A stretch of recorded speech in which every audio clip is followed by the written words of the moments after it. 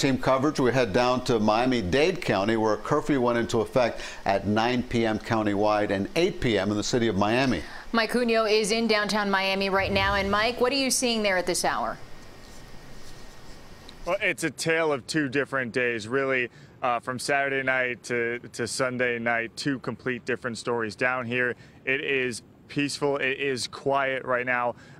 Really a testament to the way the protesters acted today, a testament to the way the police handled this. Back here by the Port of Miami, there was heavy police presence. But first of all, I want to show you the way they were defending the police station. Remember, the police department Saturday night dealt with a lot of issues, a lot of agitators. Remember, that car was set on fire, but really they held down the fort there. A ton of police presence, Miami-Dade Police, City of Miami, and some federal authorities also there in attendance. Now, as we did hit that curfew, they tried to break up the crowd, and we saw that heavy police presence back here outside the American Airlines Arena, outside Port of Miami. We saw some bottles of water thrown at them, but these guys didn't take the bait. They held the peace just fine.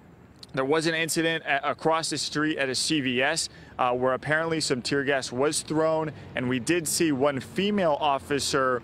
She appeared to be somewhat shaken up, but she was able to walk off under her own volition. She seemed to be okay. Now, throughout the night, that curfew we talk about, we've seen these patrols of groups of about 4, 5, maybe even 6 cop cars together driving around the streets in patterns and really taking care of anyone who's still out. We did see one young man get detained about half hour, 45 minutes ago. And when they put him in the back of the truck, you could see 2, 3 other people back in there. But as far as that's about the majority of the activity we've seen tonight. Once again, out here in front of the Port of Miami, out front of the American Airlines Arena, very quiet and very calm. Lauren and Elliot.